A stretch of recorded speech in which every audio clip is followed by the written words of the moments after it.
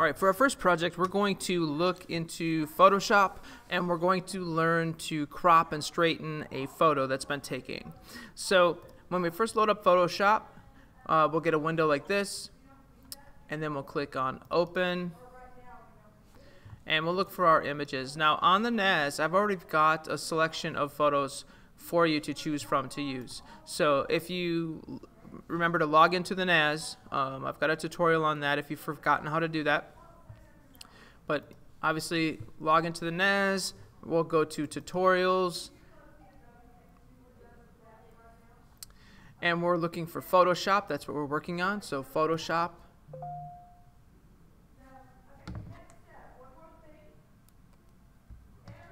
And then we're going to select Crop and Straighten. Source images, and then we've got a bunch of images here. Now what we can do, if you don't like this view, you can just, of course, in your Finder here, you can change your view, and if you select an image, it will show you a preview on the right hand side. So let's find an image to work with. This is a pretty good one because you can see it's not very straight. Let's find another one. Yeah, let's use this one here. This is a pretty good one. So we'll select this one, and then of course we'll come down here and select Open. And there we go. So we've got our image open. Now I've got timeline, I've got different things. Let's take a look at Photoshop just for a second. Whoop. Obviously my layout is all strange, so let's go ahead and reset that to default. So to reset your layout, if you get things all over the place or scattered or you can't find something, it's always good to reset it. So to do that, we'll just go to Window, Workspace, Essentials, or set it to whatever you're trying to work on. So it's Window, Workspace. To change the workspace, you go Window, Workspace, and then whether it's photography, graphic and web, painting, essentials, whatever it is. So photography maybe.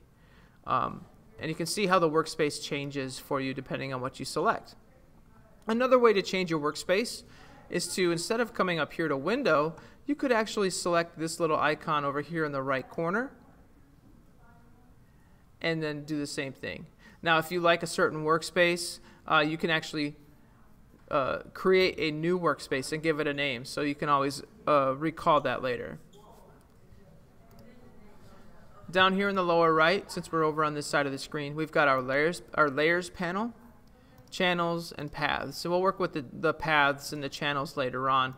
Right now, layers panel. You can see we've got one layer, which is our simple image. Okay. On the left, over here, this is our tools panel, or tool palette. And you have all these different tools. And right now, we're going to be focused on, you've got the selection tool. We're going to be looking at this one right here, the crop and straighten tool, or the crop tool. Now if I select the crop tool, you can see there's like a little frame that comes up. And a lot of these different tools, if I hold down my left mouse button, we've got some different options, perspective crop or whatever. You know, lasso, we'll look at the lasso tools and selection tools later, but so there's different options. Right now we're looking at the basic crop, and you can see like this panel, there's like a little frame that comes up, and as I move my cursor around the image, you can see it actually change, like from like a rotation to just like a simple, like if I want to change the aspect ratio, you know, make it narrow. Okay. I could grab a corner if I could actually, if I have it selected, whoop, I could just drag and create my own, right? And I could drag this corner out however I want to. I could come up to the ratio at the top, and if I know this is going to be for a TV, I could say it's 1620 or 1920 by 1080. So I could just type in 1920 by 1080 for pixels and crop it that way. I could clear that out. Or I could change my ratio to 5:7. I want this to be an image that I want to frame. There's a 5:7. Oh, but that's vertical. This is horizontal. I could swap that just by clicking that button there and swap it to a 5:7. So those are all different ways of cropping your image. I'm going to clear this out for a second again. Now, that's cropping. Once I have it cropped the way I want, I could hit return or enter on my keyboard and it will set it up that way. But I'm not done yet. I want to straighten this. That's because this is not straight. To straighten it, in the upper center here, there's looks like a little bubble level or just a level. If I click that, now my icon changes and you can see the level that's right next to the plus sign from my cursor. Now I could drag along any sort of line, my horizon line or any line that I know is straight or level. For instance, this fence in the background I know is straight. This sidewalk here, I know that's straight.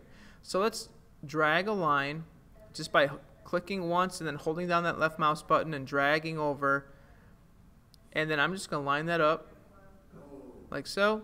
And I'm going to, once I have it straight, I'm going to release my left mouse button. And you can see how it just tilted that image on to the left there. So now it's straight. And if once that's done, all I have to do is hit enter or return on my keyboard.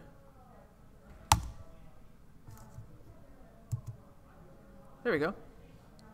And it's cropped. It's that simple. So we've just cropped and straightened our photo in just one easy step. Okay?